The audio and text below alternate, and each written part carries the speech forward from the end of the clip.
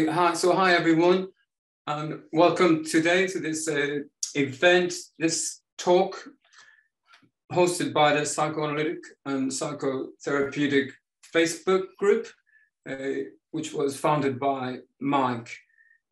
So today's event, we're going to be talking about the latest book, which has been co-edited by Derek Hook and Stijn Vanheule, if I'm getting that correct. And it's called Lacan on Depression and Melancholia. So the subject matter is one I'm very interested in myself. I've been really working in mental health since the early 2000s in London, in inner city London. And what our understanding of depression is so much based on the kind of cultural identification with being depressed. It's a kind of almost like a cultural signifier, and that people identify with that very idea of being depressed. So the idea from a Lacanian perspective, I'm very interested to see how Derek and Stijn and Leon Brenner as well, how you elaborate the difference in the Lacanian take. I'll just give a quick introduction to our speakers today. So first of all, we have Leon Brenner, who's going to kind of facilitate the conversation between Derek and Stijn. And Leon is author of a fantastic book that it was offered by Leon last year, was The Autistic Subject on the Threshold of Language. And this is a book I recommend to anybody interested in psychoanalysis, specifically because it elaborates a new structure for psychoanalysis, for Lacanian psychoanalysis in relationship to autism. Yeah? Now, to elaborate that difference, the distinction has to be made, first of all, between the three other structures. And that's where one part of Leon's book is so good, to just spell out the understanding of the different structures. So, you know, anybody interested in autism, fantastic book, but anybody interested in an introduction to Lacan and structure, I recommend it on that level as well. Okay, so let me say, I'll quickly say that Leon is a research fellow at the Psychoanalytic University in Berlin, also at the Ruhr University and the Lotte Kohler Center as well. Derek Hook is a practicing psychoanalyst, and he's an associate professor of Duquesne University. Co-editor and writer of another fantastic book that was published last year, co-edited with Sheldon George, fantastic book on Lacan and race, which the group here, we had discussions with Derek and Sheldon and a whole host of other writers for that as well. We've also got Stijn Vanheule today, who's a practicing psychoanalyst and professor at Ghent University, author of many publications as well, particularly in relationship to psychosis and also diagnosis and the DSM. So without further ado, let's hand over to Leon. Okay, thanks, Edna. Hi, Derek. Nice to see you again. Hey, Leon, how are you? Last time we met, it was really warm outside. Remember, it was super hot here in Berlin. Now it's freezing. Yeah, so come back. You know, we're going to talk about this book edited by you two. I have it here, right here with me. Fantastic book. And I'm saying this being definitely impartial here, right? So it's this book, Lacan on Depression and Melancholia. I'll say a little bit about the book, Derek, because today I want to talk to you about the content of the book and particularly your contribution to the book. So this means I don't want to spend so much time discussing what brought you to publish it or the fantastic image on the cover, which is also an interesting topic, but we'll not talk about that. So we'll get right into business. Okay, so I'll do a brief sort of presentation of this book, which is extremely unique, I think, extremely unique in the fact that it develops a trans-structural approach to the experience of depression. So this means that it discusses how neurotic conflict can lead to depression, but also distinguishes between neurotic and psychotic forms of depression. I think this is where the book is definitely new and excels. So the book does that, and it focuses on this notion of melancholia in Freud and Lacan. And doing that, it is also a fantastic introduction to their teaching. So those readers that are interested in learning more about the objet petit a, the big other, about desire, the superego sublimation, this book is a great source for that. And what we see in the book is a sort of a rethinking of depression while covering themes in psychoanalysis like mourning, commemoration, suicide, the death drive that we will talk about soon, creativity, mania, and more. And what is also so fantastic about this book is the fact that it has so many clinical case studies that demonstrates the value of these concepts in psychoanalytic practice. So, selling it quite well so far, Derek. Huh? So, okay. So, well, I think this book is really a great one that was published recently. And basically, it's an invitation for those of you that want to pay more attention to the nuances of the contemporary experience of depression. And in this sense, it means Lacanians, so these would be scholars and practitioners, but also those that are interested in depression and are not necessarily practitioners or patients. So I think that covers it. And we can get right into business. We can start talking about the themes in the book. And we'll have about, Derek, we'll have about 15 minutes now, and then we'll open up to questions. I'm sure there'll be so many questions. Yes, but so I'm not worried about that at all. So I'll begin by just asking something, Derek, is something that you and me are kind of familiar with, but I'll ask it sort of from a perspective of a novice, of a layman. I'll ask you, depression is not a central concept in Lacanian psychoanalysis, and in fact, it is critiqued and even distrusted by many Lacanian analysts. So my first question is, why? Why is depression perceived in this way in the Lacanian orientation? I mean, that's a great question, Leon, and thank you for beginning with that question, because in some respects, that's also the beginning of the book. I had a project and I started noticing that lots of Lacanian authors are highly critical of this concept of depression. And you could say, what's up with that, right? I mean, if there's one concept that seems, in terms of so-called mental health issues, that seems predominant, both in popular culture, and I think that's important. We're also thinking about depression as a popular discourse that we utilize every day, many different ways. And in the world of psychotherapy, psychiatry, it's hard to find a word that is more frequently deployed in a loosely descriptive way than depression. And of course, when we look at some of the indices of what is considered to be the predominant area of mental suffering across the world, you'll often hear about depression. So we have a bit of a conundrum. Lacanians want to have a whole lot of critical things to say about something that for many of us seems to be an absolutely necessary descriptive term. So if we had to take a first step, we could say, well, why then? Where does all this critique come from? And what is the nature of the critique? And a first pass at that problem would be able to yield something that's not all that controversial. And that's the idea that for many Lacanian practitioners, the concept of depression is under-differentiated, right? It's kind of somewhat amorphous. It seems to mean many different types of things.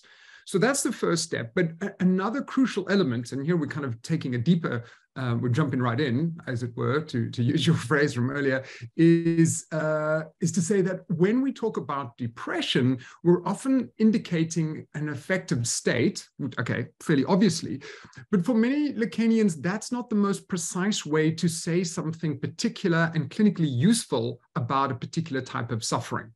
And maybe we can move a little bit more quickly here. One of the abiding concerns in the early chapters in the book is to say that if we're using properly psychoanalytic terms, and I'm also aware that not everyone in attendance today is, particularly Lacanian, which is absolutely great, actually. I think we sometimes find in Lacanian circles a sense of, is this a properly Freudian or psychoanalytic concept? And looking back on the book, I think what it tries to do is to deploy a series of psychoanalytic concepts, some of which are more Lacanian, some of which are Freudian, to think about both depression and melancholia and to give us more precise tools. to be able to ascertain the nature of the suffering and how one should go about as a clinician trying to alleviate and facilitate some kind of, improvement from those states of suffering. So one crucial move here, particularly when we're talking about neurotic level depressive suffering, is to say that instead of always focusing merely at the level of affect, which is intuitive, which is a thing we're called upon to do, which seems the most basic orientation, I think, for many of us. We're called upon affect, it's visible, it's there in the clinic. It seems to be something that's most real about the subject, is to always ask, well, what underlies the affect? And maybe to be more attuned, particularly in the domain of neurosis, to what are the conflicts, the repressive elements of a subject's history, which may then be given voice symptomatically in depression. I'll just say two more things. Part of the Lacanian critique of depression then is not only that it's amorphous and that it's not differentiated enough, or to put that in different terms, you could say it's not structural. It's a basic descriptive category which isn't precise enough. And of course, as I've just said, depression seems to imply, the way we use the term, that we should focus on affective states at the cost of attending also to what is the structural and conflictual economies underlying those. But we have two further problems with the contemporary language of depression. Number one, it is very close to medicalizing and biologizing what we would think of as certain forms of suffering, because one of the first steps one takes in response to thinking about depression is, what should I take? What meds would necessarily help me alleviate this form of suffering, which for many clinical practitioners is okay, perhaps, but you would have to say from a Lacanian perspective, it's important to be able to put into speech, to be able to speak, to be able to find an ethical, as it were, task of exploring the unconscious, of exploring one's subjectivity, rather than simply or in association with taking some kind of meds to alleviate the problem. So there is within the Lacanian critique an awareness of what might be problematic about simply medicalizing and biologizing psychological suffering. And I think many of us would resonate with that critique. And furthermore, a further critical dimension here is you could say, and I find this argument in a number of colleagues' work, you see it in Bruce Fink, you see it in Darren Leder and other colleagues, that there's almost something iatrogenic in the discourse of depression. Why? Well, depression becomes something that I need to take care of via this kind of treatment and that kind of treatment, or more particularly, it is something that needs to be dealt with in a way that bypasses my own ethical responsibility to talk, to explore, to work with it clinically. And in that respect, often the way that depression works as a cultural narrative, as a medicalized cultural narrative, is something which is in itself problematic. It engenders a certain kind of pathologizing, you could say. So let me pause there, because I'm guessing that that's prompted a question or two. But just to say then, I hope what that's done is give a little bit of texture to why Lacanians would be critical of the concept of depression. And maybe just to qualify all of that, the idea then I think would not be to throw out the baby with the bathwater and say there's no such thing as depression, but to qualify. Do we mean depression in a way that links to underlying conflicts? Do we mean depression as the result of ambivalence that is not voiced? Do we mean depression as a result of a kind of aggressivity that cannot be voiced and which thus becomes turned within? There are other concepts that we would want to utilize to think about what at a surface appearance presents as depression, but may also be thought of and analytically engaged at a different level of conceptualization. Yes, absolutely. And I definitely want to get there to this distinction, but maybe we can start with this more, let's say, generalized perception that is present in the beginning of the book, where, and I think Edna has mentioned this just recently, where depression has become, as you say, a master signifier that refers to a contemporary discontent with civilization. And here you refer in the text to Freud's civilization and its discontent, as sort of the cause, the manufacturing cause of this, let's say, wider, or as you say, master signifier that refers to this experience. And I want maybe for you to shed a little more light on this idea, on this understanding of depression as an outcome of socialization in this way. Can you give me a little bit more on that, Leon? In other words, we're kind of thinking a more societal or sociological account of depression and its shortcomings from a Lacanian perspective? Well, I mean, this is a certain idea, the idea that depression today, as a wide term that describes a variety of different phenomena, is in fact what we might associate with the subject's discontent with society. Right. Okay. Okay. Yeah. Yeah. So this may not be a direct answer to what you're asking, but one of the intriguing ways of thinking about that comes right at the end of Stephanie Swales's chapter. It's the first full chapter in the book, and she does a great job actually of talking about all the different dimensions of neurotic conflict which may manifest in depressive symptomatology, and you know, kind of making much the same arguments that I was just making, which is much indebted to her actually, about how one should look at, you know, underlying components of aggression, ambivalence, and so on. But one way of thinking about the argument that you've made is, let's say two things. One is to say that, and this is part of the argument she makes at the end of her chapter, is sometimes depression might be linked to a denial of desire in the life of the subject. And sometimes we also have, maybe if we could put it in these terms, depression as it relates to capitalist discourse. And one of the things, in fact, I might see if I can even quote how she puts it. Oh, here we go. I got it. She says, contemporary depression is often related to the denial of loss and of lack, and the consequent abdication of the path of desire that is produced in reproductive capitalists. And she says some interesting things about that. But you could say one of the discourses in contemporary society is enjoy yourself, almost like you have this duty to enjoy. And in the inability to fulfill that mandate, you could say part of what starts to be generated is the subject's own sense of being less than worthwhile. So it's interesting to also, and she gives another example, like in many terms, you could say, well, what is it that gives me value? What is that gives me value in the sense of how others might see me and in terms of the symbolic order in which I live? And sometimes that is a question of certain degree of material wealth or material achievements.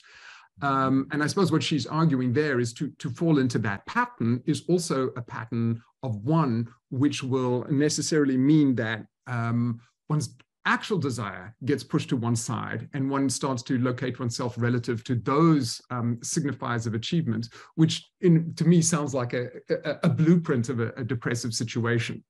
Mm-hmm. The other issue that I think is of interest, and this is an argument that Darren Leader makes earlier on, he does something which is unusually, I suppose, sociological actually for a clinician, a Lacanian clinician. But he wants to argue that the discourse of depression engenders certain social norms that folks may fail to live up to. And if that's the case, if the discourse of depression is going to create this sense that one has failed in certain apparent benchmarks of a productive, healthy, achieving life, then the discourse of depression is itself, as I've been trying to suggest a little bit earlier on, iatrogenic. In other words, it's part of the problem, the discourse of depression, not merely the sentiments, the affects, the emotional maladies of the subject. So I suppose those are two maybe somewhat undeveloped answers, but thinking about both the discourse of depression itself as being problematic in terms of further causing suffering when people feel that they're not attaining the ideals that are expected of them in society, and also thinking a little bit about the dynamics and the discourse of capitalism in terms of the engendering of depression. Yes, I mean, there is this this quote from Lacan that speaks about let's say the fact that I'm trying to find it, but I'm not. But the idea that when I'll try and paraphrase it then. The idea that the understanding of one's theory and the capacity to conceptualize directly affects one's praxis. Yes, and in this sense, there is a sort of an ethical imperative to engage with these, let's say, umbrella concepts, which are affected by many different factors, as you've mentioned right now, not only factors that appear in the clinical setting. And yeah, Derek? Well, I mean, just to say, I mean, it's worthwhile highlighting something that Lacan does, which is fairly scandalous. Okay, and I mean, it's in the introduction to the book. Stephanie Swales' chapter engages with it as well. But there's this moment in a televised interview. Television is a book, it's published, and Lacan does this thing, which is very Lacanian, right, to be provocative and outlandish, and comes out and says, you know, depression is a moral failing. Yes. And that has a funny resonance with the kinds of arguments that I've just made. In fact, it sounds like it's making the same problems of what I've just made. So I think it's necessary to think a little bit about why he would say that and what its performative effect and what its implications are. So yes. Number one, let's know. Oh, Derek, let me quote that in full. Let me quote that one in full. I really wanted to discuss this, and it would be fantastic. Again, this is, as you said, from this television interview called Television. This is very nice. And this is the quote in full. And Derek, you go right at it after. So I'll say, Lacan is saying, we qualify sadness as depression because we give it soul for support. But it isn't a state of the soul. It is simply a moral failing. As Dante and even Spinoza said, a sin, which means a moral weakness, which is ultimately located only in relation to thought, that is, in the duty to be well spoken, to find one's way in dealing with the unconscious. Yeah, it's one of those days you wake up one morning and think, why do I have to try and, you know, defend this kind of statement? It gives me a headache. Lacan, you could have made life a lot easier. But anyways, all right, so here's an attempt. Yeah, let's give it a shot. Number one, let's bear in mind, you know, here's someone who likes being provocative, which indeed is, you know, a good psychoanalytic standpoint, actually, to provoke something. And number two, what's kind of fascinating about it before we engage with the content as such is this as it were, conceptual and historical move where one unabashedly says, I'm not engaging, if one is Lacan at the time, I'm not engaging with the social scientists, the psychiatrists and the psychologists of the time, but rather I'm going to do a little bit of reading of Spinoza and theologians and a whole much older historical and theological tradition of thinking about some of these issues. So that's kind of interesting. And that's also indicative of a first crucial move. To change the ground of explanation and conceptualization from that of social science and you know, human science psychiatry to theology and an older philosophical tradition immediately foregrounds the dimension of ethics. Now, what do we mean by ethics here? And I think one of the dimensions of ethics here is the idea that ethics within the clinical domain of psychoanalysis involves, you could say, without using the word maybe in a harsher sense, maybe it's too strong, the responsibility to speak.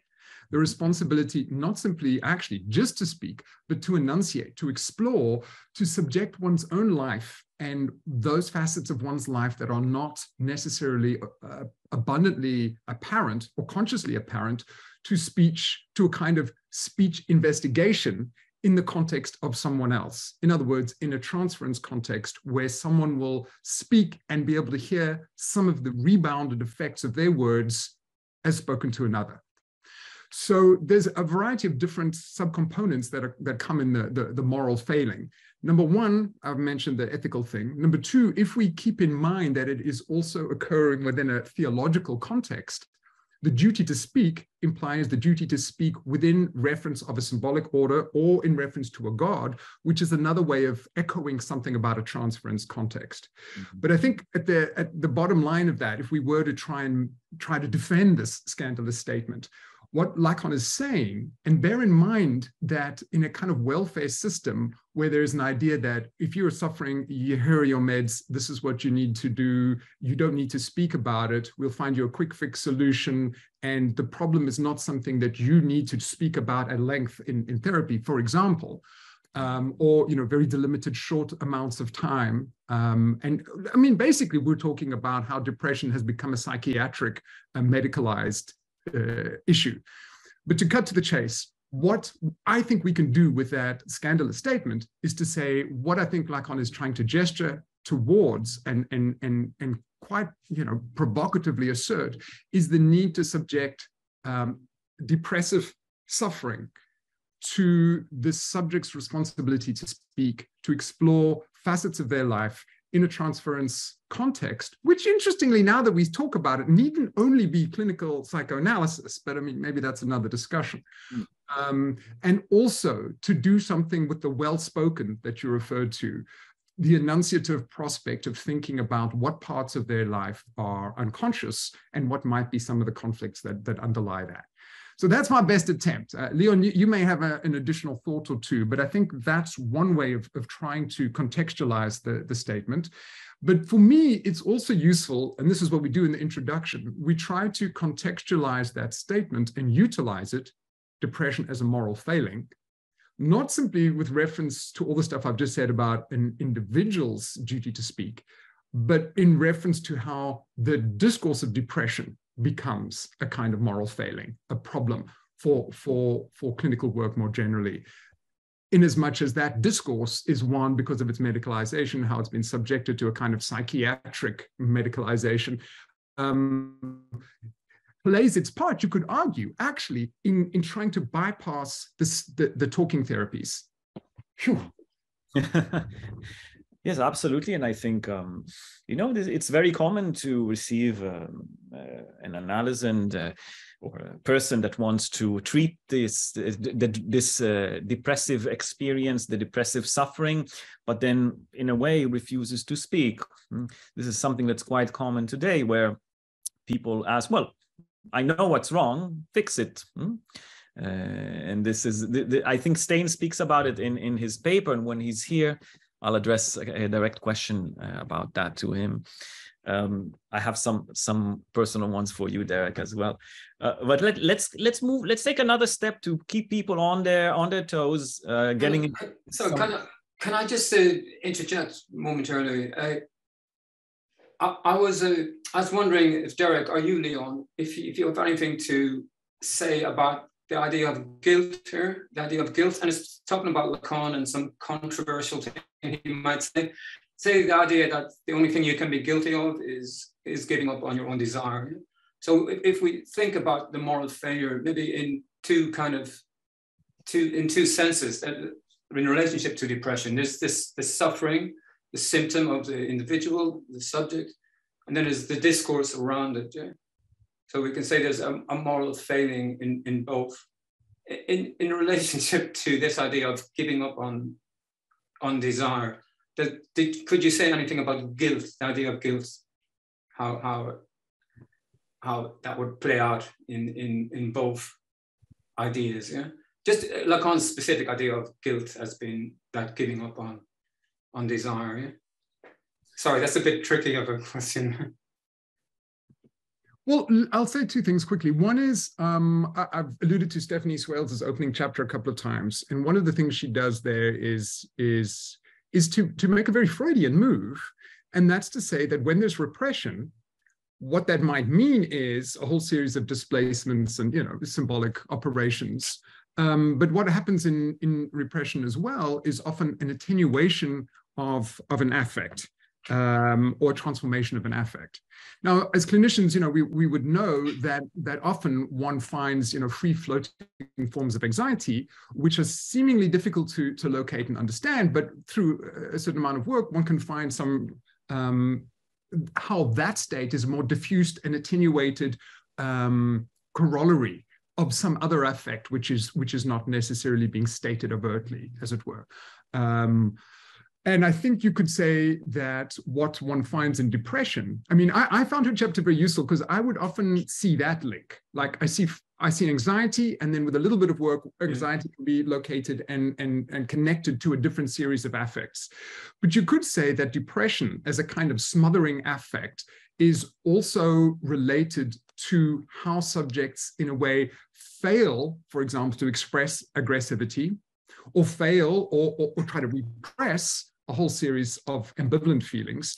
And in some respects also how one tries to, as it were, smother or deal with effects of guilt.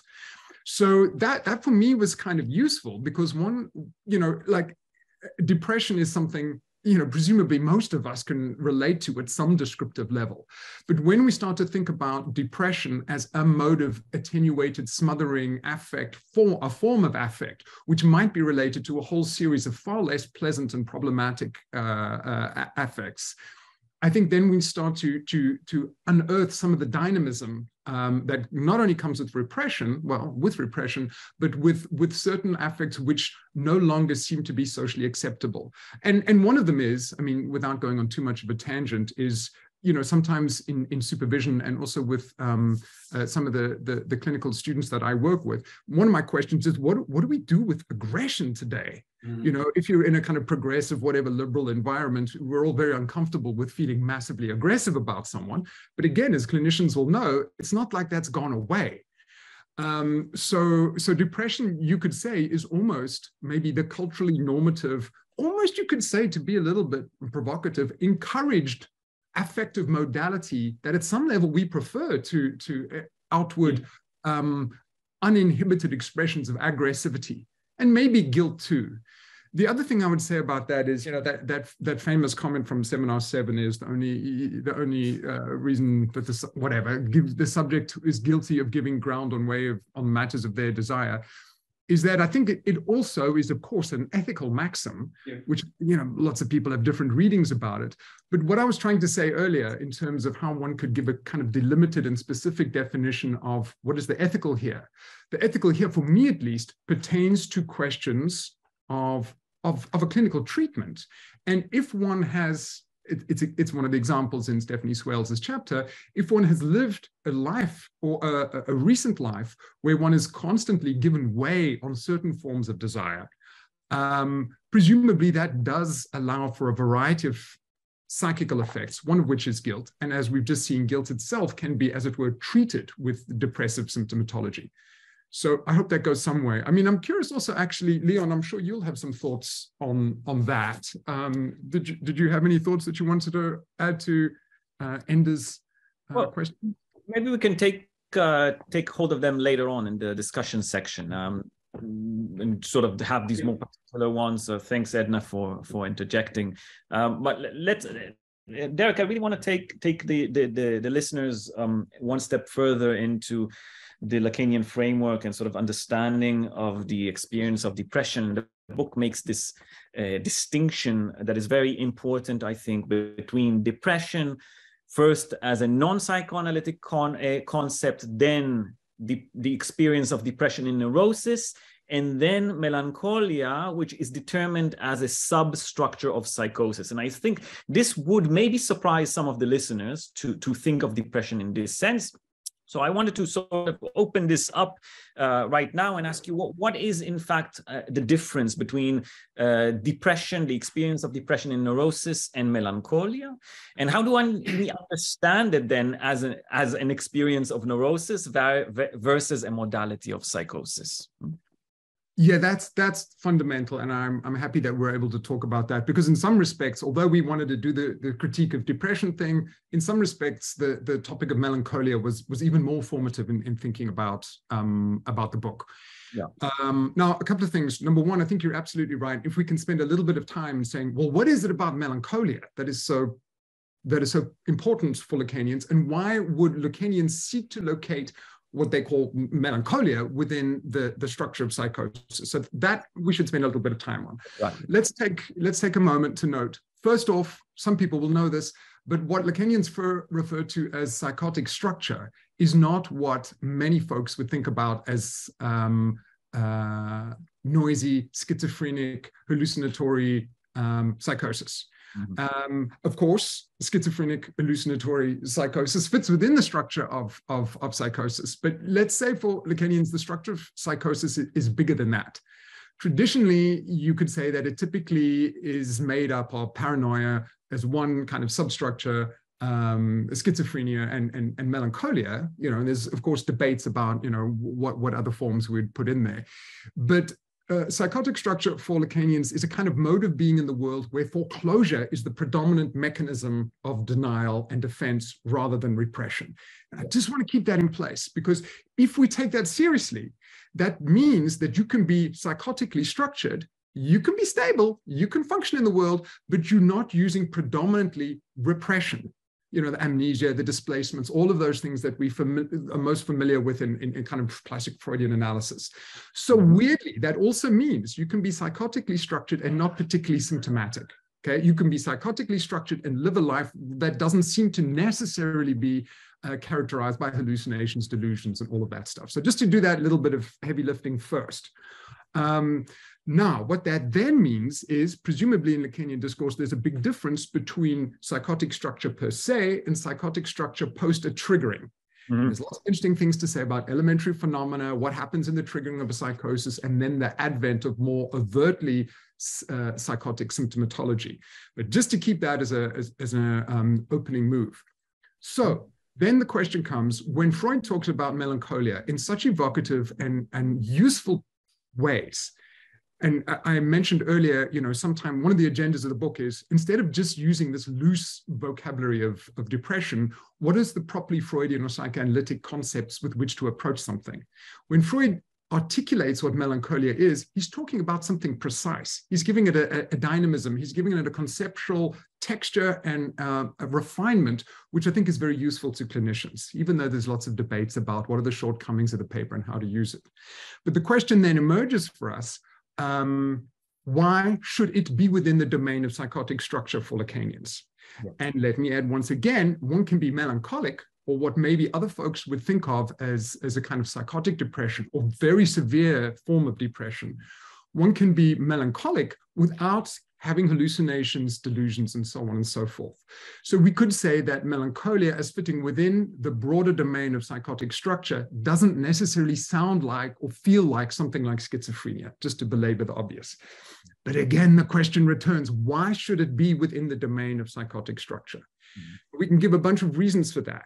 But let's start with a kind of Freudian notion and a Freudian idea.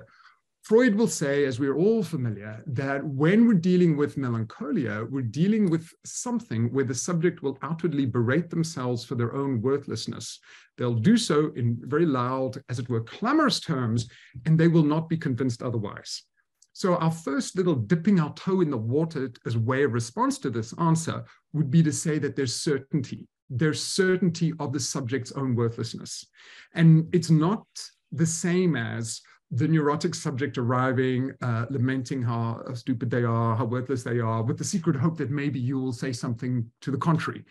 This has a different level of certainty. So, although I've said that melancholia is not necessarily psychotic in the same, or psychotically structured in the same way that like overt schizophrenia would be, there is something about that certainty and the undialectical, by which it's a fancy Lacanian term, I've been practicing in the mirror, sorry.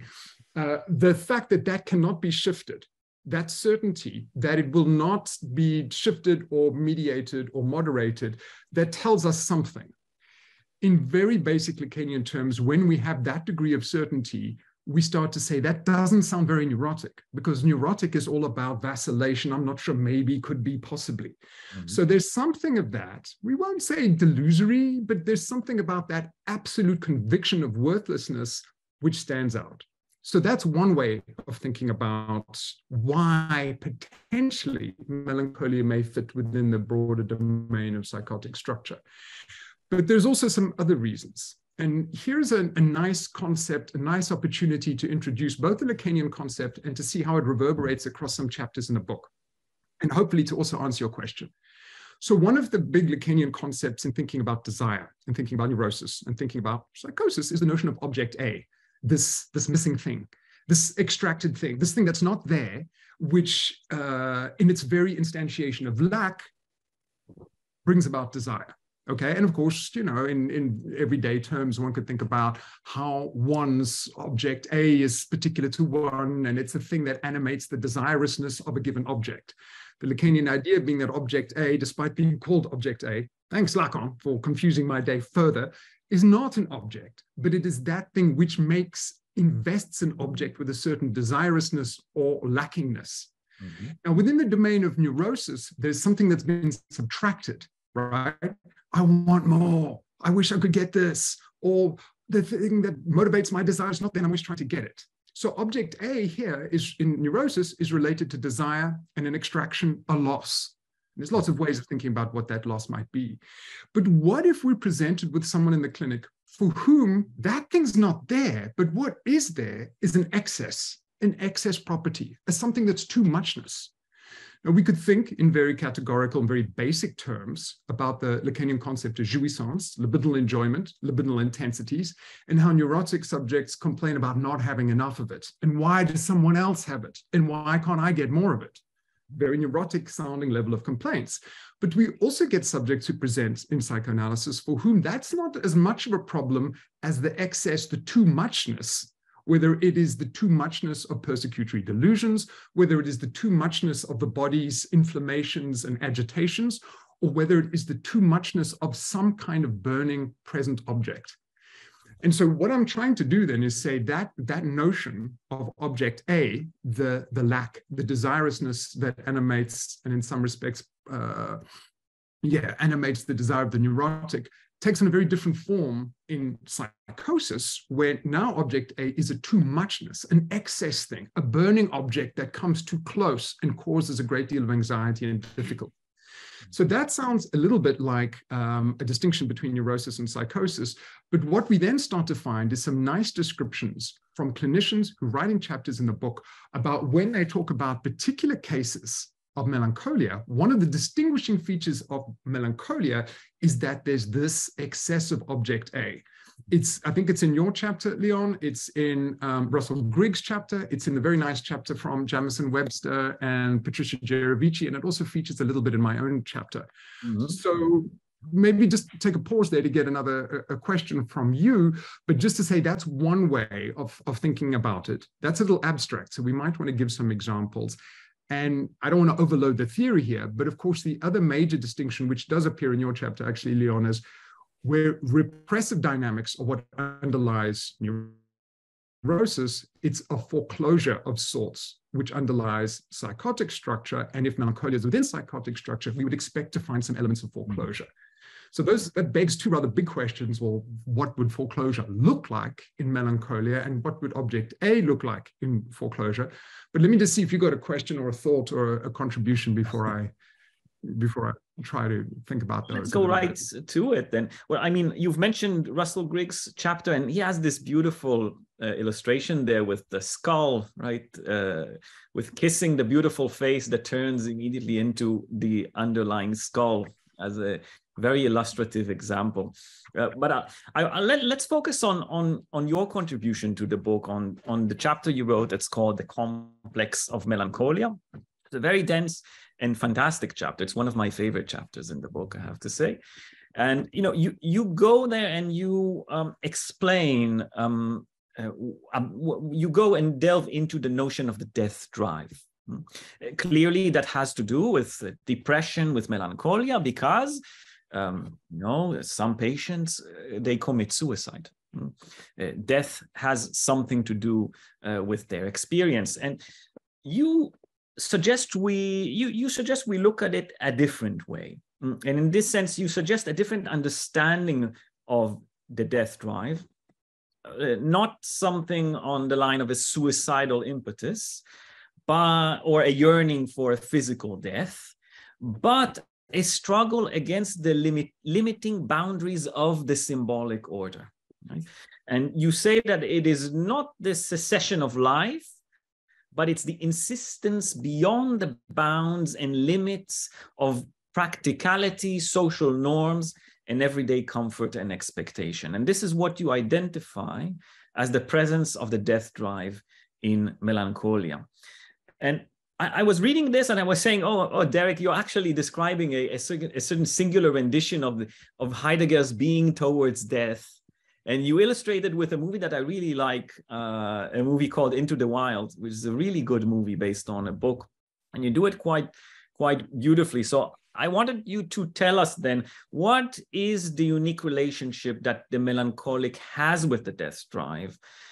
Or as you state in your book, and you also refer to Russell Grigg, the unique relationship with object A that we see in Melancholia. Yeah. Okay. So one way of doing that is to refer back actually to some of Russell Grigg's work, and Grigg makes the argument that, wait a minute, let's think about melancholia. Is melancholia simply to be understood in Freudian terms as the loss of a once loved, now hated object that is now, as it were, internalized, and such that the hate and aggression toward that lost object is now internalized and played out onto the ego itself? And bearing in mind, for me, what is one of those great Freud quotes which animates a lot of my chapter actually, is that within what we see in melancholia is the pure instinct of the death drive. It's a great quote, and I think it kind of links to some of the things we've been saying. So there's this idea that for Russell Grigg, what one would look for, and I'm recapitulating some of what we just said about object A, is what one would look for is the burning, traumatic presence of an object which is too close, which has a toxic, burning quality that cannot be, as it were, metabolized, that is not easily mediated with the structures of language and so on, operations of language and so on. So let's keep that theme in mind. And then I'll say something about the chapter. The chapter for me was really interesting and really motivated by a piece of clinical experience. And that was by listening to someone talk at length about a lot of very, very detailed, well-planned suicidal strategies. And, this was as a trainee, and, it was a little disconcerting at the time. I don't know, maybe people here have had that kind of experience before. So it's not just one scenario that's articulated, but a series of very well-developed, well-researched scenarios. So much so that in the telling, one gets a sense both that this is not a passing element in a person's life, but it is kind of the fundamental thread that runs through their everyday existence, right? So what does that mean? What is it like when one is working with someone for whom reveries of death, reveries of ending their own life is a constant, abiding preoccupation of everyday existence? So that's a little grounding in the clinical realm, but we could also now say, to do it more conceptually, that sounds a little bit like, and in fact, I think is the same as what it would mean to make an identification with the place of the dead. And an identification in the properly psychoanalytic sense, not an identification like I like you, I'm a bit like you, I identify with you, a fundamental structural identification with the place of the dead. So there's a piece of clinical work which is a little bit alarming, and there immediately one starts to see that idea. Let's use that as a little mantra, okay? Melancholia is a radical identification with being dead already, or wanting to be dead, and to take that idea seriously. And I think when we take that idea seriously, it also reverberates with the question we've been debating. Well, why should this be psychotic structure? To be radically, fundamentally identified with the dead, that doesn't sound very neurotic, right? But nevertheless, so that was what was part of what motivated it. But then comes the second step. And the second step is to realize that in part of the clinical work, there was something consoling and helpful for the subject to discuss, to elaborate, to articulate multiple ideas of their own death. And that was also a little startling, because what one starts to realize is, well, a bunch of things. That in everyday life, if that is how you're experiencing things, it's very difficult to express that to your friends and colleagues, that you are constantly preoccupied with the hope to end your own life and no longer exist. And not just that, but not to simply to bring your life to an end, but to live, to bring the fact of your ever having lived to an end, which takes it to another level, right? I mean, for me, that's more Lacanian death drive, is not simply to end a one biological organic life, but to erase the fact that one ever existed. And that's we can do some stuff with that. Like the Marquis de Sade, apparently, I don't know how apocryphal this is or not, wish that when he dies, that there's no marker, there's no gravestone, that all his possessions are burnt, that he's simply put into the earth and a little meadow grows over it. Whatever. So this radical effacement of even ever having existed. Mm-hmm. But then the idea that maybe there's something consoling in this. And what then starts to become interesting is to ask, in the clinical work with someone who's melancholic, how is one able to support the work of one who is already living the life of someone who is dead? There might be many ways of trying to give that experience words. There's many, as it were, genres or ways of trying to locate oneself in that domain. But I suppose the paradox is how one enables one to another person, or helps in the work, the clinical work, someone to continue being or articulate the experience of being dead so as to continue to live. Mm-hmm. Anyway, so that's a little motivation for how the chapter came about. But then what I found very interesting was to watch Into the Wild, the Christopher McCandless story, which is also a book. And let me add the caveat immediately. I am not obviously in a position to say anything diagnostically viable about Christopher McCandless. I've just seen the film and read the book and read a couple of books about him. But what starts to become apparent in his life and in the retelling of it is that this is someone for whom a certain symbolic position becomes very difficult to maintain, not just because he's a rebel or a romantic soul who wants to be out in the wilderness, but because there's something fundamentally suffering about being located in a certain symbolic place. And so his genre, his way of dealing with this thing is to go into the wild. And what that enables him to do, I would argue, and I think even if it's not a literally applicable mode of description, it helps us think about what clinical work with melancholic subjects can do. Find a way of living a life and expressing a life, which is whether it's off-grid or whether it enables one to take a position outside of the constraints of a symbolic location and identity, that enables a completely different way of living. I could say more about that. It's a topic that I get all excited about, but I see Stijn's here. So let's maybe bring that one, bring that to a conclusion. But maybe just two more things about that. What was interesting, both in the clinical case that I worked with and within the Christopher McCandless thing, is sometimes death drive manifests not simply as the wish to bring one's own life to an end, and indeed, of course, it can manifest in that way, but also it manifests in a sense of not wanting to be located or finding it impossible to be located in the symbolic order as such, and one needs to find a modality of existence that is somehow a little bit outside of that.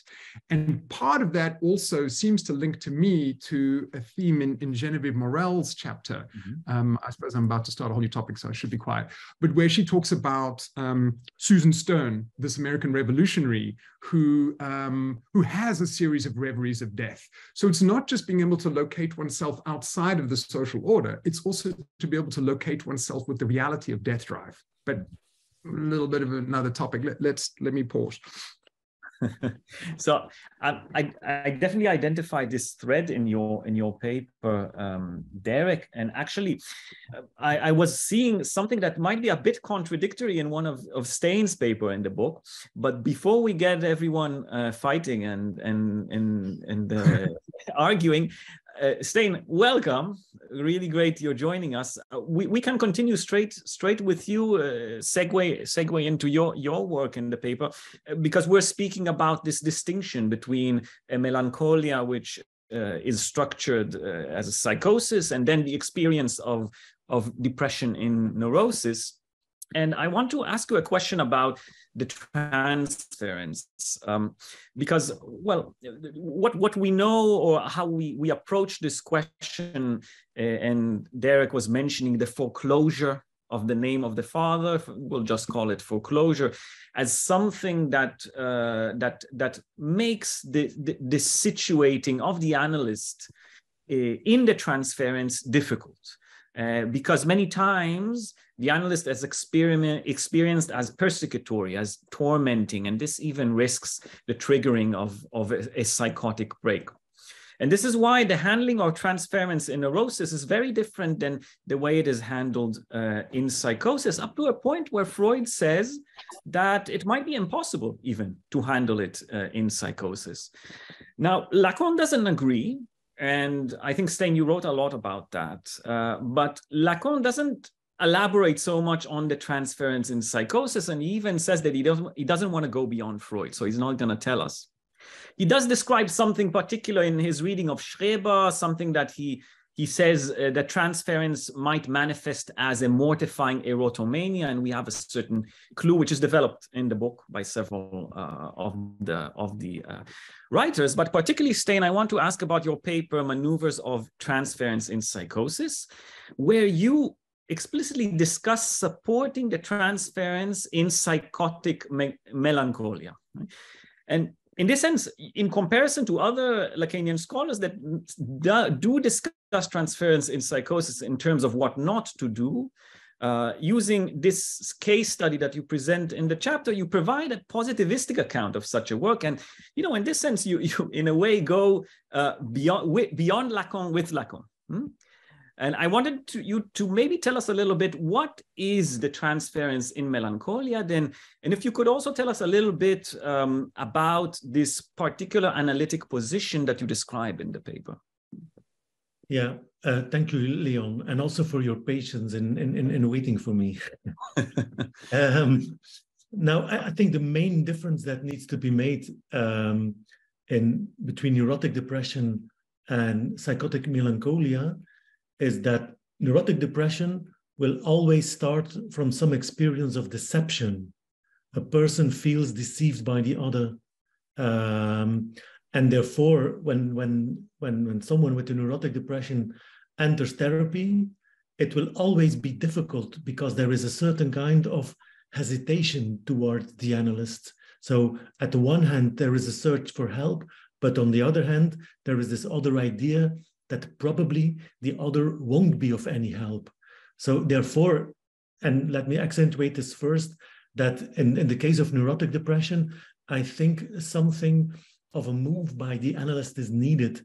And it has to be a move where the analyst presents him or herself as another who is available, as another who is there at the level of the ethics of the well-spoken, because if depression is a sin against the ethics of the well-spoken, meaning that the not saying of something is bringing a person down, then the analyst has to be at the position of finding a way in again into the other of speech and of truth. There is a certain timeout at the level of depression, so that needs active work. So that's my first part of my answer. It's deception is the central thing that characterizes neurotic depression. And at the level of the psychotic melancholia, I would rather than say that, of course, as an effect of the foreclosure of the name of the father, there is a disorientation.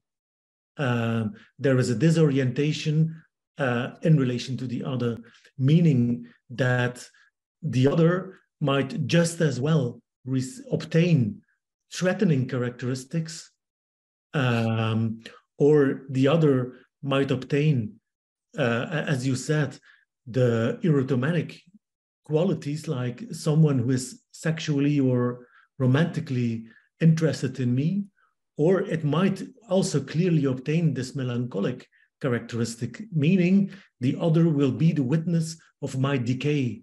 Because this is often what is the case in a melancholic depression. There is the analysand will present his or her suffering to the analyst, and it will go down.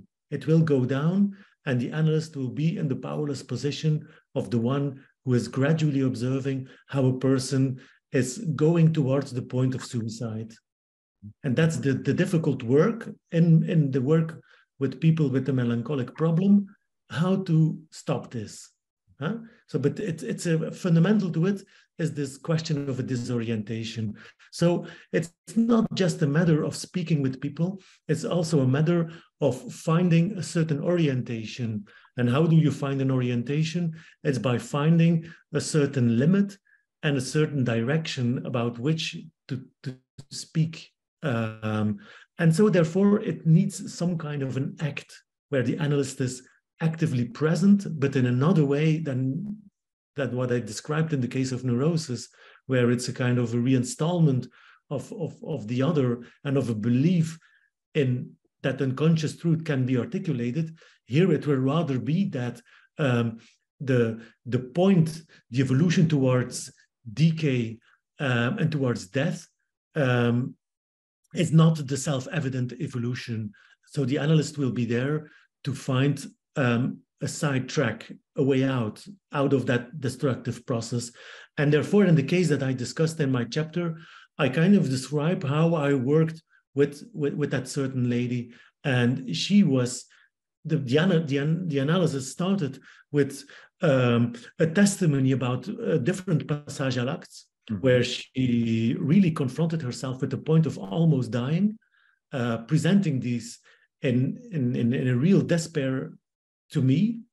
And then the work of the analysis consisted both of questioning what is it that drives you mad? What is it that triggers you? So I had to know as an analyst what it exactly was that was provoking it. And in her case, I observed that it had to do with motherhood. And so therefore, my conclusion was something needs to be done at that level. And then, of course, there is no clear technique for a Lacanian analyst as to how what you should do as a construction or as a side way that it's not resulting into further despair and this point of suicide, because that's always what is kind of waiting at the horizon in cases of melancholia. So what could it be that is this way out? And so in her case, but that's always very particular, it was by talking how and when she lost her trust and her kind of automatic way of doing as a mother, and trying to find a new connection with the idea of being there as a mother in her own family. And so it's then I'm there in thinking aloud and trying to invent some kind of a solution. So I don't know, Leon, what you really had in mind by saying that my approach is maybe different in the sense that I point to what we can do, because often in the treatment of psychosis by Lacanians, it's a discussion about don't do this and don't do that. And so it remains the preliminary question, but I think we can really orient our work, and that in melancholia, it's finding this sideway compared to the road that goes towards decay and death, because that's exactly the position we expect in pure melancholia, knowing, of course, that often it is mixed. So sometimes we have these paranoid traits combined with melancholic traits, but the pure melancholic tendencies towards that, I would say, by an identification, through an identification with the position of I am the waste product. I'm not worth of being here amongst in relation to the other. I don't have a place in the symbolic order. Mm-hmm. Can I just chip in a little bit there? I mean, I've been fortunate enough to hear Stijn talk about the case in question, and obviously we can't say much more here, but one of the links between what Stijn's just said and what I was trying, perhaps not very well, to describe is that if we take seriously the idea of an identification with the dead, identification with indeed already being dead in a sense, and it's often intriguing if you dig around in those case histories about, was there a lost child? What would identification with the dead mean? And what are the particular circumstances in a given life that would give a certain life to that being dead? If we take that seriously, then we could argue that what one will see in the case of melancholia, and Stijn, I think, described this very nicely, is death on the horizon or suicide on the horizon. And we will also find a number of very loud, often noticeable self-damaging acts. And of course, as clinicians, it's alarming because, you can see that, and initially, it may even sound neurotic, like the self-punishing acts that Freud discusses. But these are moments when people will be doing things which are really putting their life in considerable danger at a number of times, okay? But then maybe one way of thinking about that how to work creatively in the clinic of melancholia, if we could put it in those terms, is to find a way whereby this deathliness and this death drive quality might still be accommodated within life. Now, of course, I'm guessing, Leon, you're hearing there, maybe sublimation is something you're talking about. And I don't want to take us all the way to now thinking about Lacanian notions of the symptom. But what I am gesturing towards is Stijn talking about creative solutions as such.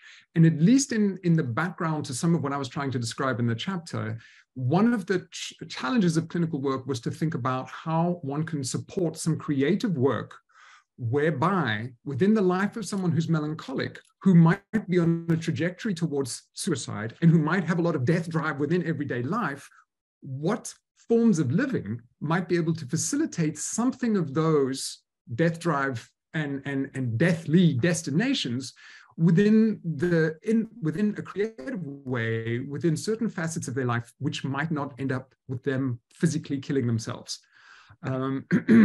But I think I have an illustration about that in my very case study in the chapter, because there we have this lady, of course, with these suicidal tendencies, and she tells in the sessions about the loss of a very good friend, the person she's been most close with in her life. And then, of course, there is this deep suffering that goes with the story. But the solution that she found is when she kind of makes a switch between what we, from a Freudian perspective, could call a secondary process, thinking about the death of the friend and she not having a future, towards some kind of a primary process moment. And in her case, it was by taking things very literally. So, for example, she described how at the funeral of her best friend, some things happened, like them putting feathers on the coffin. And then certainly she invents an image for a tattoo. And then she starts designing a tattoo with a feather. And then she puts the tattoo with the feather on her body. And that's something that she did connected to different anecdotes during the clinical work, where, so to speak, at the level of the metonymy, at the level of the metonymy of the continuity of thoughts, she can stop the metonymy. She can stop thinking in this endless secondary process about the sense of life and how it is lost by the loss of the friend, by making this very literal translation, primary process interpretation, so to speak, of this very content. And therefore, she can stop thinking about the content. And so this kind of a solution, which of course, from a Lacanian perspective, we can indeed qualify as a symptomatic solution, or we could say that it's a certain way of treating the signifier by linking it to the real, and therefore the image obtains a different status. That's all true. But the mechanism here at work in that case is the very mechanism that we see often as a process of stabilization in the treatment of psychosis. It's finding a certain stability in the creative working with the primary process association. And so therefore it's with sounds, it's with decontextualized meanings, it's with rhyme, it's with similarities at the level of images that can work as a barrier that stops a certain way of thinking. And in melancholia, it's this kind of stop that we want, because if we don't obtain that stop, we know that the direction is via this.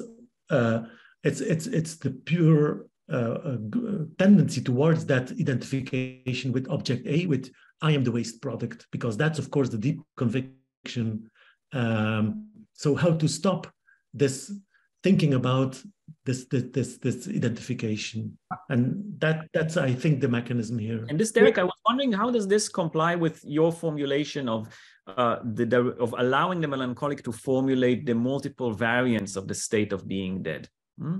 is that not actually continuing the articulation of the position of the object of refuge? Yeah, let me say something quickly about that, because I'm also thinking we threw out this concept of the symptom, this Lacanian concept, without much way of explanation. So let's do a very basic thing, and I will link, I think, very concretely, nicely to some of the things that Stijn had said. Starting with the idea, we'll just use it illustratively, that there is a radical identification with being dead, and let's say that we could imagine that within the case of melancholia, we'll see multiple enactments of death, multiple enactments of being dead. And you know, there's the most literal one, the suicidal thing, all of that. But if we're properly Lacanian about it, we want to say two things. One is that the clinician would presumably want to help support the work of a creative response to that. And if we want to know what the symptom is, with the different spelling in Lacanian jargon, what we're talking about is something that is a creative solution to difficulties in life, which enables the subject to find something, a way of dealing with their jouissance, in other words, libidinal intensities, with being able to locate for themselves a symbolic position, and also to be able to give themselves some kind of imaginary location in terms of an identity. So to keep it as simple as possible, one of the reasons I like the filmic case study of Into the Wild is we see Christopher McCandless, and again, I'm not saying anything definitive diagnostically, just using it illustratively. You could argue that there we see an enactment of death and a symptomatic response to an enactment of death at multiple registers. So number one, you've got someone who, at least provisionally for the cases of this argument, the illustrative thing, let's say that he is melancholic, okay? Maybe he's not really, but let's say he is melancholic. How do you enact deathliness in life? Well, one is you go off grid. You disconnect from a given social network and you go into the wild. And I mean, I love that phrase, because into the wild really sounds like death drive. It's like, I'm leaving. So number one, you've got to find some way of dealing with how to get out of the pressures of a symbolic frame. And of course, he adopts this anonymous name, Alexander Supertramp. You know, he takes on a different name. So he kind of defaults, he goes outside of the symbolic, which you could say is one way of enacting death, right? Because to not exist in the symbolic is to not exist in a way. Number two, you could say he also needs to find a way with jouissance. And I think this is often where things get a little bit challenging in working with melancholics, because that libidinal intensity is also something that one needs to find a way of working with. And the Lacanian notion of the symptom wants to also prioritize that. The symptomatic means of living a life, making sense of oneself, is also a way of finding a way with one's jouissance.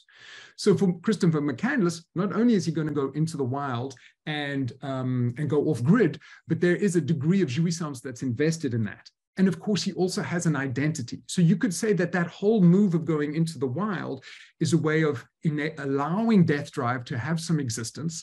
It allows him to locate himself relative to the symbolic in this respect by trying to get out of it. And he also has a kind of identity of an adventurer and so on and so forth. Now, if we go back to other cases of melancholia, we could ask, if there is a creative work within the life of the subject, does that enable them to enact deathliness within life, but that has a certain stability at those three levels of how to find oneself in relationship to a social link, a symbolic order, with jouissance and with something of the imaginary identity. And I'm not remembering all of Stijn's case's details, but I think we are able to identify some of those. And just to say that last thing, properly Lacanian work would need to be aware of all of those things, right? Because the subject isn't simply the subject of jouissance, just as they're not simply the subject of the imaginary or the subject of the symbolic. All of those things seem to be important. Yeah, but like in my case, this lady is now very tattooed. She's like a living tomb. She's the living tomb of her best friend who died. But the imagery that she's having on her body is not such that other people would think immediately, oh, this is all referring to death. But it's referring to personal like memories, but they all have to do with death. So in that sense, she's kind of living the death of her best friend on her body. So on her own living skin, it is there. Can I ask, Stijn, are you familiar with Rick Luce on toxicomania? Yeah, absolutely. On the idea of the administration of jouissance and the death drive. Yeah. One thing he relates to the needle of a drug addict is that even with the needle, there's a cultural inscription happening, right? So there's a commodity form that gives you a sense of pleasure, and it's an inscription on the body. So the needle goes into the body, and the tattoo is many thousands of needles. Yeah. So it's that there's a symbolic inscription happening. Yeah. So you have death drive. You have that which is kind of beyond the symbolic, but you also have a cultural kind of inscription. On the actual body. Yeah. Yeah, that's certainly true. But here we must see that in the way it is inscribed into the body is not purely following the secondary process logic, but the primary process logic. So it's that's I guess key to the whole process, and that's what we need to support. So the Lacanian analyst shouldn't require it to be logical and comprehensible at all level. It's a point of finding some kind of an absurd translation and taking that absurd translation as key and not questioning it as a bit weird. And that's exactly what we will do, of course, in the treatment of neurosis. We find it a bit weird if someone is having a dream and bringing the dream to a session, we ask a question about it because we don't take it for granted what the dream is saying. So it's a bit weird, and we take it in its weirdness as a sign of the unconscious.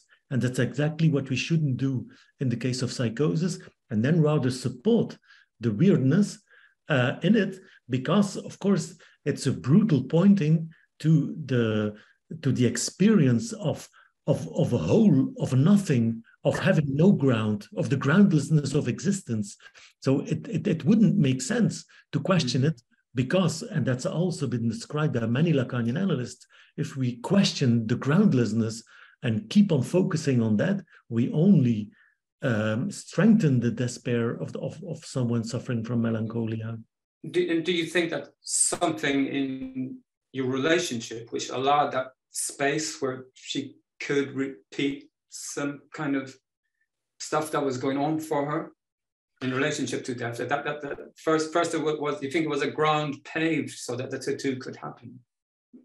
Yeah. So, but I must say, of course, that she's starting tattooing her body came as a complete surprise to me, because her looks were very conventional. The way she dressed, the way her hair it was very conventional. And at the same time, she was having these big tattoos on her body, or started speaking about the big tattoo. So I was surprised. But as I describe in the case, I think also key to understanding how the transference was established is that in that treatment, I immediately positioned myself as the one who was to be regulated by her. So instead of imposing my analytic frame too strongly to her, I let myself regulate by her. And I describe a couple of things in my case discussion. For example, when I let people into my office, I open the door and I close the door. And that lady asked me, is it okay that you enter your office first and I will close the door, because I can't stand if someone is really literally behind my back. And then I said, okay, that's fine for me. I find it a bit peculiar because it's out of my little ritual of what I usually do as an analyst, but I think that for her it was important, and so this is kind of how to have this different position, and that in conceptually speaking, such a little intervention, such a little act that is actually addressing the analyst and not so much the analysant, is there to make sure that the analyst is castrated, that I am marked by a certain kind of lack, by a lack of jouissance. And that's what in psychosis needs to be established, because there can only grow faith into the figure of the analyst and the actions of the analyst if it's clear that the analyst is actually a loser. So you have to be marked by a certain lack. It's not because of your intelligence. It's not about your fluency. It's not about your beautiful rituals in your practice. It's about not having something. And she probably observed how I was a little bit disoriented by her question and a little bit embarrassed by my saying, okay. And it's probably this little observation of embarrassment at my level that makes sure to an analysant like hers that I am marked by a lack. And I'm not fully regulated by symbolic order at that very point. Mm-hmm. And these are the little things that enable a transference. Mm-hmm. And also, what I think is important in that case, because I don't know if Leon was pointing to that, I let that lady talk about her suffering to a certain extent. Yeah. And why would I do that? Of course, there is a little danger to that. There is a risk of someone entering that domain of such a deep sorrow that she can't leave it anymore, and therefore that it's a way towards suicide. But at the same time, there is no option by purely saying you can't speak about it, because that's exactly what happens in the current mental health care system, the dominant mental health care system, where people are expected to take a pill and to stop thinking and speaking about it. So as an analyst, we have to find an opening via the words, but at the same time, we have to find a limit at the level of words. And that's very challenging, and it's very difficult for you as an analyst, but I think it's at that level that we're working. And that's, where we have to look for a solution always and again, also at the case level. Okay, so Konstantin, hello, nice to see you. Hi, nice to see you as well. To Stijn's saying like the last 5 minutes, I think one interesting question is what gives the ground of existence, so that we can work with it. And I mean, Mr. Hook was talking about the symptom as well as a creative solution of handling difficulties in life. So what gives the ground of existence? Yeah, of course. But from a Lacanian perspective, there is no ground. And that's the whole clue of Lacan's later teaching, when he's saying a thing like, il n'y a pas de rapport sexuel. So there is no sexual rapport. La femme n'existe pas. Women does not exist. That's all pointing to the fact that there is a fundamental hole for which there is no solution. And the analyst, so to speak, from a Lacanian perspective, is someone who went to that very conclusion through his own analysis, her own analysis, and didn't die. And found a way of continually living, and found some personal solution to that. And that personal solution is the symptom. But we know that the symptom, of course, it's nothing. It's a little thing a little invention, a little procedure that makes you live. But of course, it doesn't make real sense, in the sense that you found the true sense of existence. It isn't there. And the Lacanian analysis for the analyst is also the observing of that, but also the point of, but that doesn't prevent you from continuing living.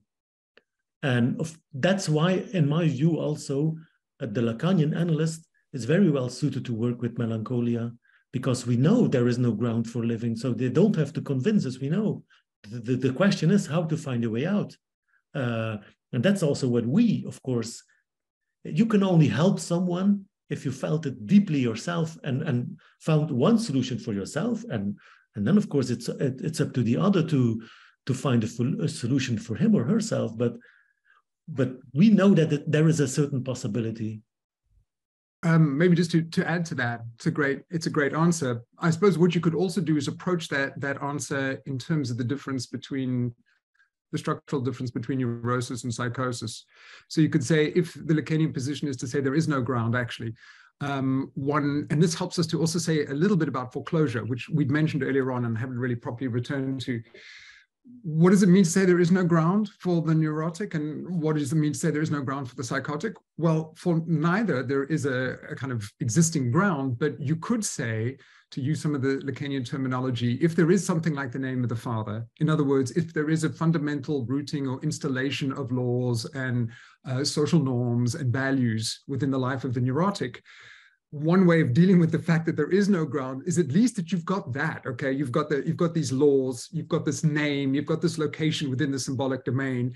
And another way of putting that is to say you have a certain facility with the processes and the means of language. And that enables a whole series of defensive moves. It enables repression. It enables all of those kinds of things. So you don't have ground, but what you do have is a certain facility with repressive dynamics with the unconscious structure like a language, right? So you've got something. But that then casts a comparative framework dimension to what you've got in psychosis, when if you do not have that installation, then you confront there not being a ground in arguably a far more radical way. And I suppose that's also where we have in later Lacan the emphasis on the importance of invention within the life of psychosis. So whereas if you're neurotic, you can take for granted, as it were, a certain installation of values of linguistic processes and so on and so forth that roots you and grounds you in the symbolic domain. In the case of psychosis, you cannot make that assumption. And what there needs to happen is a lot more creative work to locate oneself in relationship to those three dimensions I spoke of earlier, right? How to locate oneself relative to jouissance, how to locate oneself relative to the social order, a social link, and how to locate oneself relative to a kind of what we would call in everyday psychological language, a personal identity. Those, in a sense, need to be invented. And here also important, I think, is to see that in Lacan's teaching, he kind of makes the evolution that the solution for the neurotic is finding a way next to the name of the father. So it's a way out of convention. And the starting point of psychosis is having this position out of convention and finding a way of living, although there is no convention. So therefore, also in Lacan's teaching, what we see is that the longer he teaches about psychoanalysis, the more there is a similarity between the basic problem of neurosis and psychosis. Whilst at first it's like two distinct psychiatric problems, then it's a different structure, but then later on it's a variation in the knot, and that's absolutely an evolution in the teaching. I think Lacan made the commentary about psychoanalysts that know the ground for existence, that have trained enough to know what are the grounds for existence. And I think he says, well, they tell the depressed patient, go to the Eiffel Tower, look at the beautiful view, see beautiful Paris. And then Lacan is saying, well, commonly what happens is that they jump from the Eiffel building, right? And I think that Stijn, what you're saying is so important, that one can see a Lacanian analyst without being worried that they will drive them to this kind of suicide. I mean, because the analyst then does not know or actually knows too well that there is no ground, and the question is not to find it somewhere outside on the Eiffel Tower, but again, as you both were saying, through a unique way out. How about some more questions, or we can wrap things up? I'll just mention, I think, something important, that this book is so outstanding in the fact there's so many perspectives on depression, on melancholia, and I think it will provide a lot of work for future scholars and practitioners that could combine them and rethink them one next to the other. And I think having Stijn and Derek here together side by side was fantastic, and a demonstration of how such a thing can happen. I've got one last question, but I don't know whether I should really go there or not. But it's just about this idea that we have a general kind of a withdrawal of the efficacy of the name of the father as the social relation is kind of evolving. So I was, that's a massive question. Maybe we don't have the time to think about that in relationship to melancholy and depression, whether we're seeing more of depression. Stijn has an excellent answer to your question, and he really does. Go for it, Stijn. Yeah, well, of course there is a link, and the link is capitalism. I think the discourse of capitalism there we see both the belief that there is a solution possible for discontent, and it will not be a solution that is reached through speech. It will be through a gift, the gift of a pill, the gift of an answer. And we're living in a culture right now that is supporting that idea.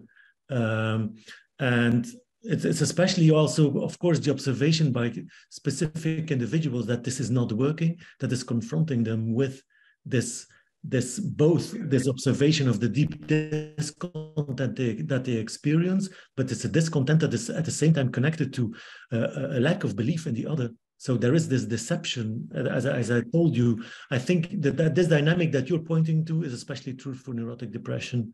I don't think that the psychotic melancholia, of course, the way it is colored is strongly connected to it, but I wouldn't see really like the causal link of the psychotic version of the melancholia, but really connected to that.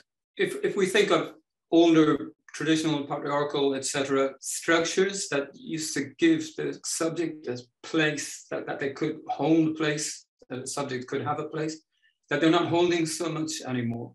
So that's certainly true, and that's of course the thing, that the amount of freedom increased, but the amount of not knowing also increased. In a strange way, there's a kickback happening, isn't it? Where people then identify with the pathology as a disorder. So more and more people are actually identifying with one of the DSM categories. That's how they find their way into the symbolic, actually, as a holding space. But obviously, there's a lot of dangers that come along with that. But it's just something that I kind of noticed that it's an extra problematic one when you don't have that holding space, and suddenly you have these offerings up of identity through categorizations of disorders. Again, it's where the object for Lacan is something different than the object. It's not a biological object.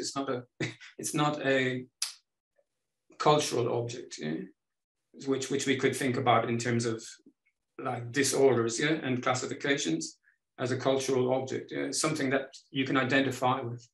So I think basically for Lacan, there's two ideas of his invention of the object A, petit object A, object petit A, but then also of substance, which is not substance like a neurochemical, or it's not one of the humors that that Hamlet suffered from in Shakespeare, but it's an object of another invention. So with invention, and then I was thinking about, because Derek, you spoke in one of your lectures about jouissance, about substance, So about jouissance. What does Lacan say about object A? It's his only invention, and that substance is, jouissance is the only substance. So I was thinking about that in relationship to like object A, and what you described, Stijn, in relationship to, first of all, there's the waste, identifying as waste, and there is no hope. The other cannot rescue you. So there's no dialectic there. But it's somehow, nonetheless, through this other side of object, petit A, it can go into a creative side where a new operation happens, and a new... Maybe we can then, it's a good idea to schedule another talk maybe and delve into these very interesting questions, but I think Stijn and Derek have gave us their time, and promised to finish at this point. Augusto and Constantine, sorry, but you can definitely contact us. They're not so scary people, I promise you. I want to thank you, Derek and Stijn, for your time, and would suggest everyone here to pick up a copy on the book, and we'll see each other very soon in another talk.